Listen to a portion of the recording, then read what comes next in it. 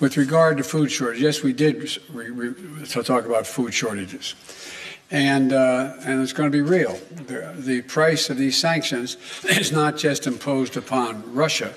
It's imposed upon an awful lot of countries as well, including European countries and our country as well.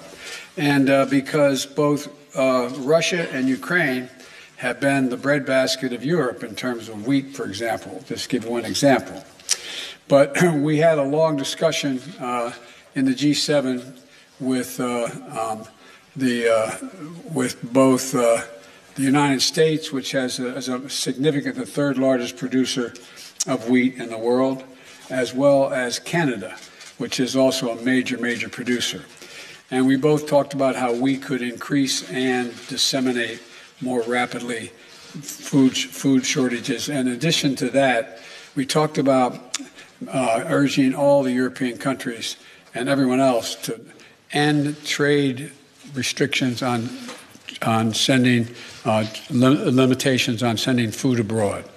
And so we are in the process of working out with our European friends what it would take to help alleviate the concerns relative to food shortages. We also talked about a significant major U.S. investment, among others, in terms of providing for the need for humanitarian assistance, including food, as we move forward. What's up, everybody? It is 8 o'clock in Athens. That would make it 8 o'clock in Kiev and 9 o'clock in Moscow. This is my morning update for Friday. And we got a lot of news to get to. First, you saw the video of Joe Biden at the NATO summit, and he's talking about the fact that there are going to be food shortages. And he touched upon wheat. He used wheat as an example.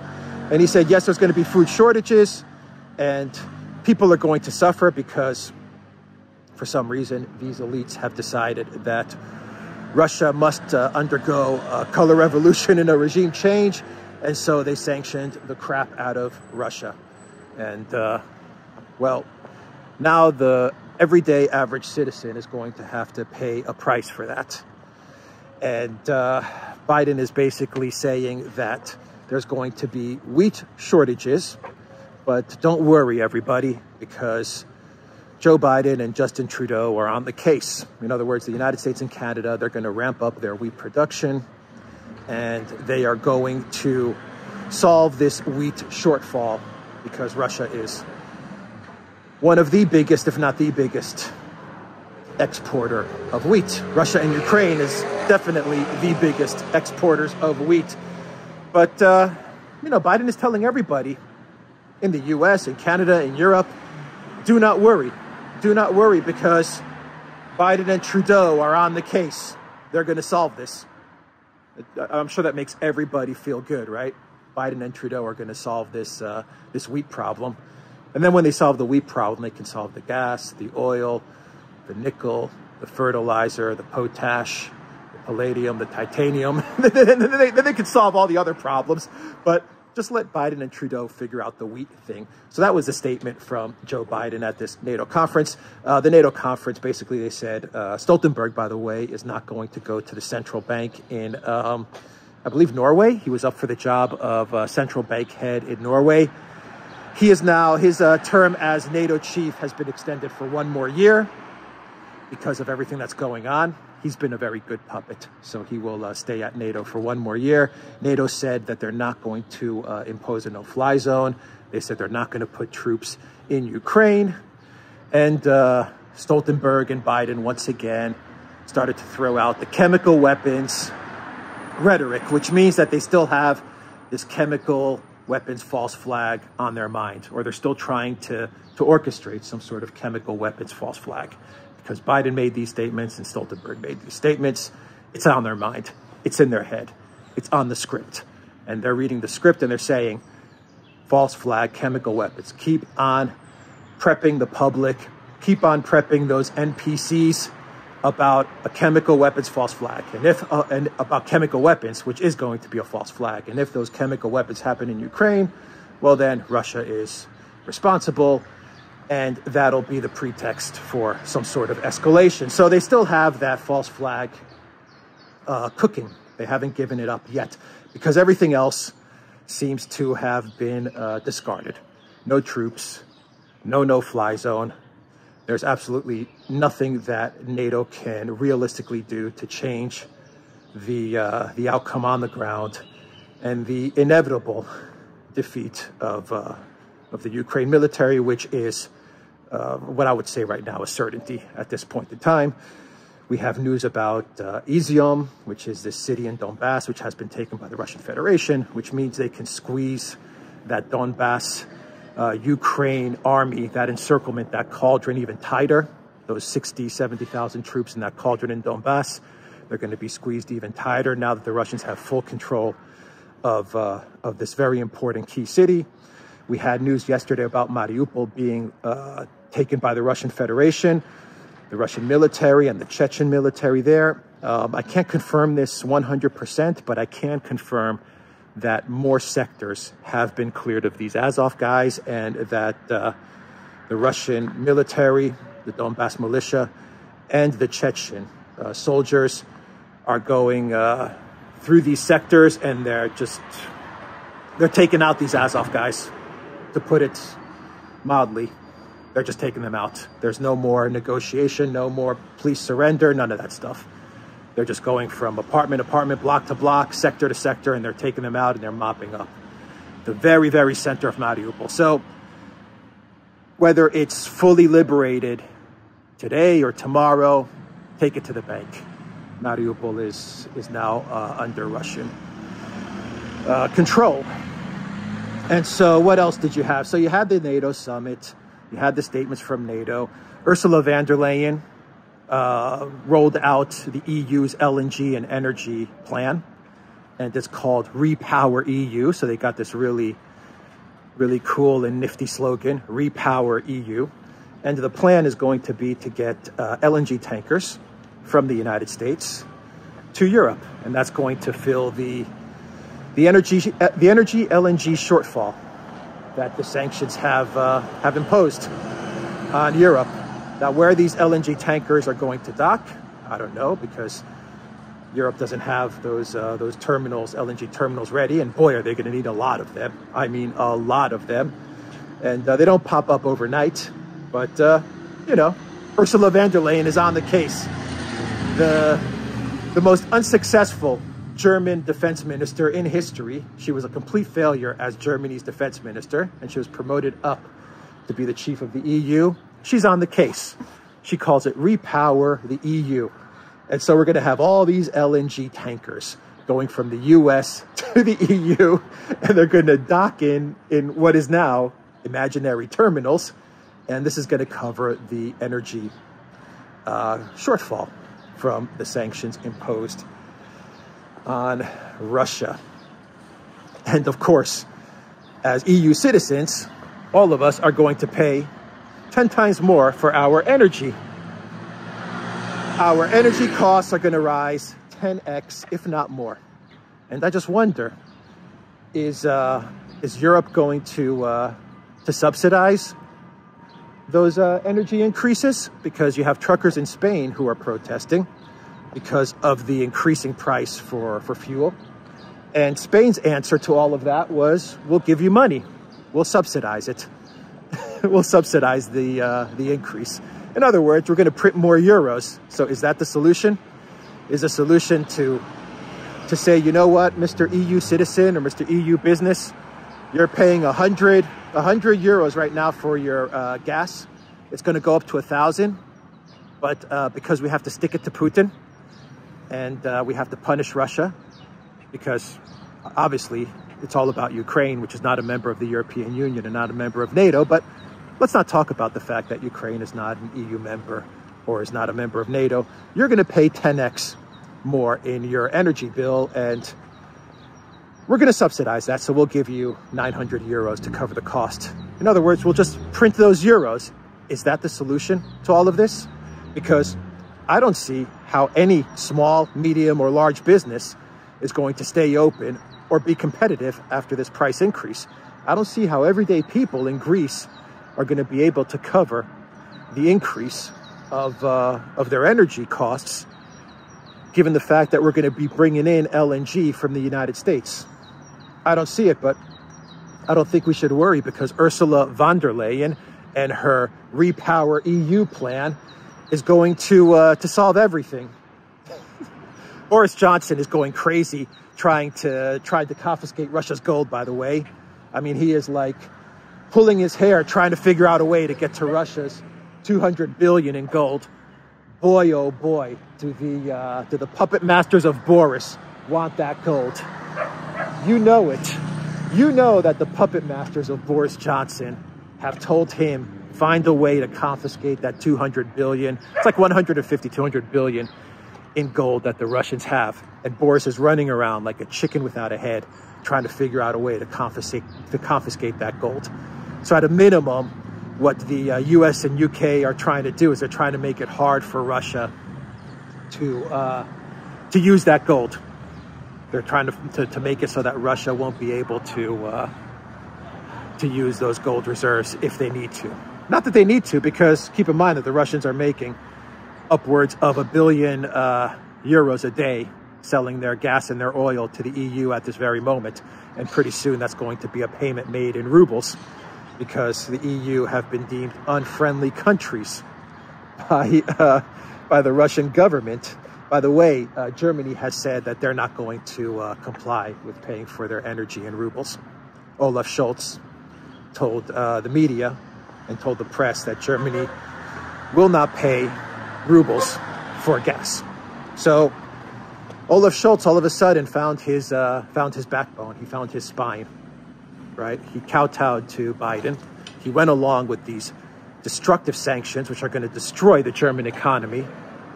And all of a sudden, he's found a way to talk tough to the Russians and say, no, we don't agree. We are not going to pay rubles for gas. He's basically saying that the fact that the Russians are saying, pay us rubles for the gas breaks the contract. Okay, fine. If he doesn't want to pay for those for that gas in rubles, I guess Germany can find their LNG elsewhere at this very moment, or when that long-term contract runs out. I don't know when that contract runs out, say in 6 months, say in a year. Germany's going to have to find a different solution to fill their energy needs, of which I believe Germany is on the hook with Russian gas for something like 40% of their energy needs. So, I mean, Germany needs Russian gas big time, in a big, big way. They are the most exposed country in Europe to Russian energy supplies. And, you know, Olaf Scholz is talking tough. Make no mistake about it. In 6 months to a year, when German businesses close up, when they can no longer be competitive on the world market, which they won't be competitive, and German citizens either have to pay 10 times more for their energy needs, or they end up just freezing, well, then Olaf Scholz is going to run to the Kremlin and he's going to beg Putin to please accept rubles for this gas. That's exactly what's going to happen. Germany, in this sanctions war, in this entire sanctions war, if there's one country that is the big loser in all of this, like the big loser, hands down, it is Germany. Germany is the biggest loser in this sanctions war. It's incredible to watch a country just take the gun to the head and just pull the trigger in such a way. It's stunning. It's stunning to watch this. But it is what it is. It is what it is. Let me think. Do I have anything else that I want to talk about here? We talked about a little bit about the situation on the ground. There was this ship that was that sank off the coast of a port city called Berdanitsk, I believe is the name of that city. God, I think I butchered it. But anyway, this supply ship was an old Soviet type of ship, was sunk by a Ukraine missile. What happened there is that the Russians intercepted the missile, but they kind of got it too late, from what I understand, and the missile, those fragments of that missile, they ignited some ammunition that was on that ship, and from what I gather, fire started. The ship started to the ship was just unusable, and the Russians sunk it. So this was I guess you could say this was a tactical win for the Ukraine military. They got a ship, but does it make a difference in anything? No, not at all. Doesn't make a difference whatsoever as to what's happening, because the Russians are advancing 5 to 10 to 15 kilometers every single day, and they're running 300 sorties every single night, and they're grinding the Ukraine military down every single day. Now with the capture of ETHEREUM and Mariupol, and the liquidation of that cauldron in the east, well, the Russians are going to move on to the next phase of the military operation. You know, it's interesting when you read the military, the Ministry of Defense, the military readout every day, the progress that's made, and how they're reporting to Vladimir Putin and the Security Council in Russia. They always end their statements with, the operation is on schedule. They either say it's on schedule or it's ahead of schedule. They say the operation is going on schedule, as planned, and will continue until all goals are met. And that's literally what they say in every readout. They don't really get into so much detail. Well, they say we took out X, Y, and Z. We took out this many tanks and this many ammo depots, and we ran these many sorties. And they say all these things, but you know, they don't get into this. They don't they don't embellish it, I guess is the right word. They don't get into like ridiculous rhetoric. You know, we took out the Ukraine army and we demolished them, and you know, we're advancing this many kilometers and we're going to siege Kiev. And they don't get into all this stuff that you see coming out of the Ukraine Ministry of Defense. They don't come up with these wild stories or anything like that. Not at all. They just say we took out 10 tanks, 10 this, 15 that, 20 that. And then at the end of their briefing, they just say the operation is running, their operation is going as scheduled and will fulfill all its goals, period. Nothing will stop us. It will fulfill all its goals. It's like, you know, you read that and you say, okay, yeah, this is game over for Ukraine. And Maria Zakharova said as much. Let me get you her quote. And I think I'll leave it with Maria Zakharova's quote, because I think this says a lot as to what's going to be happening. And oh, by the way, we have some more biolab stuff with Hunter Biden. That Rosemont Seneca was connected to these biolabs in Ukraine. Rosemont Seneca was this venture firm that Hunter and Devin Archer and I believe Christopher Hines as well, who's the stepson of John Kerry. All these guys were involved in this Rosemont Seneca venture firm. And they were, you know, basically this Rosemont Seneca, they had some work with this biolab, with these biolabs as well. They had stuff going on with Burisma. Basically all these political rich kids, they were in Ukraine just making money. But let me read you the quote from Maria Zakharova, and I'll leave this video there, because you know, it's very telling what she said. Very, very bad news for the state of Ukraine, the country that we know of at this moment as Ukraine. Maria Zakharova said in a press briefing, she said, they have already, she's speaking about Ukraine, they have, let me get into the shade here, because let me get under this orange tree.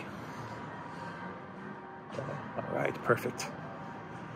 Maria Zakharova said, Ukraine, they have already missed the main chance for the existence of Ukraine, with their own borders, a sovereign Ukraine, an independent Ukraine. That's a direct quote from the press, the foreign ministry press spokeswoman for Russia. They have already missed the main chance for the existence of Ukraine within their own borders, a sovereign Ukraine, an independent Ukraine. They have already missed. What did I say in my video yesterday with regards to Kherson, and that it's gone back to the ruble, and that, you know, I can't see Russia giving up what they've gained, and as they move towards what I believe will be as they move towards Odessa and Dnipropetrovsk and Kiev. I don't know what the plan is. No one knows what the plan is, but as Russia continues to move westwards, I just don't see them giving up what they've taken. I just don't see it. Maybe they will. Maybe they'll come to a ceasefire agreement and everything will go back to something like what it was before, with the exception of Crimea, Donetsk, and Lugansk. But I don't see that as in the cards. But I could be wrong. I could be wrong. Anyway, I think I'll leave it there. We covered a lot of ground, didn't we? Oh, Turkey. Here's a quick one on Turkey. The spokesperson for Erdogan told, I believe, the Wall Street Journal or the New York Times, told one of these publications that Turkey doesn't accept this whole, S-400 for F-35 fighter jet deal that the U.S. was proposing. And he just basically said that the U.S. needs to stick to their promises. Stick to their promises, fulfill their contractual needs by giving whatever parts are needed for the F-35s, stop with their sanction nonsense, and Turkey's going to proceed with doing what's in the best interest of Turkey. In other words, they're not going to give the S-400s to Ukraine. So I thought that was an interesting statement as well, because it just shows that the outside of the European Union and the EU, Canada, Australia, the rest of the world is just, they've lost their trust in America. They've lost their trust in America. Period. Whether it's on the financial side of things, the military side of things. There's this impression, this growing feeling in the global community that the U.S. just does not keep its word. It doesn't honor its contracts. It confiscates yachts of oligarchs. It looks to grab gold. It goes after central bank reserves. It places sanctions on military deals. Just all of these things, and the one thing's compounding onto the other, and it's just created this feeling of distrust when dealing with the collective West. And you see it. And you see it with the fall of the USD, reserve currency of the petrodollar. It's there. It's a reality. Thank you, Joe Biden. Anyway, but don't worry, everybody. Biden and Trudeau, they're going to figure out the wheat problem, the food shortage. If not, just follow the advice of Klaus Schwab and eat bugs. What a mess. What a mess. Anyway, everybody, I think I'll leave this video there. We covered a lot of ground. And I'll get this video up, and I'll grab a coffee, and stay tuned for our live. I think we're going to do a live today with Alexander on the Duran, and look at Alexander's channel as well. He does more analysis into what's going on with regards to the gas for ruble story and the sanctions and all these things. So just plug into his channel and you'll get a really good understanding as to what's going on a deeper level. That is it for me, theduran.locals.com. Take care.